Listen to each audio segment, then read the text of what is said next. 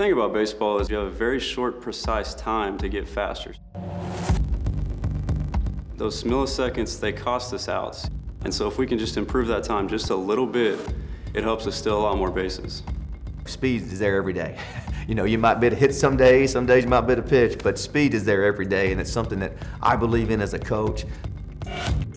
Purdue, that's all we preach about is running. We want to be the fastest team in the country because speed kills and it causes chaos on the base paths. Get in the pitcher's mind, you never know what could happen.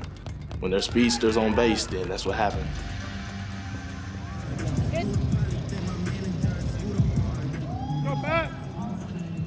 The baseball program at Purdue is really interested in bringing biomechanics and technology to their program.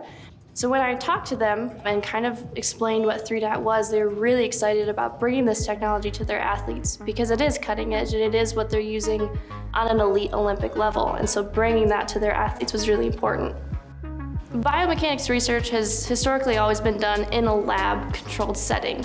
And what markerless AI technology allows is we can now track that player without sensors in their natural habitat on the field or on a court and get those high precision metrics that previously we needed a lab for. We were able to see anything we wanted from an athlete, and it's stuff that you can't see as a coach because it's so quick. And I can coach them all day long, but explaining it to them is different than when you put it in front of them.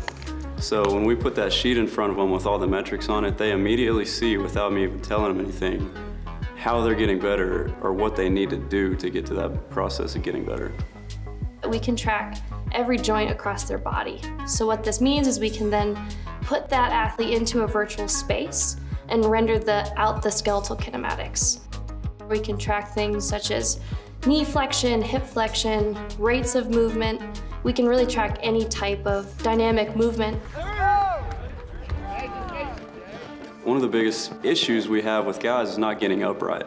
They don't get upright fast enough to create top speed, so that metric shows them the time that it takes to get to that point.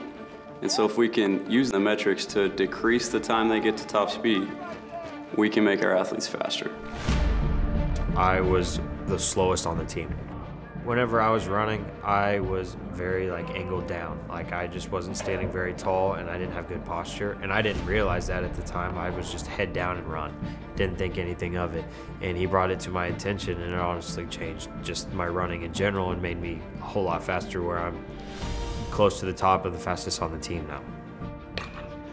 I started seeing a good difference kind of the second time we used it, to be honest. First time he told me about my angle, and I fixed that immediately, and I immediately got faster, so that really helped out. It really has made a big difference.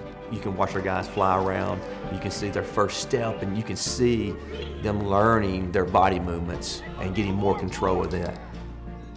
Having this equipment, to be the first college baseball program to have this is just a tremendous asset for us as we try to build our program and continue to recruit quality players. We have really built this program on the development of our players.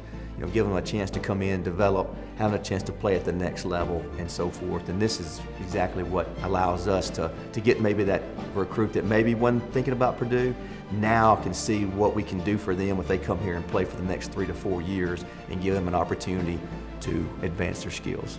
I think it's going to really change the way that we train our athletes to get more information out of practices and games and not have to take them out of their natural environment and put sensors on them. I think that's really important to get that feedback to the athlete as soon as possible.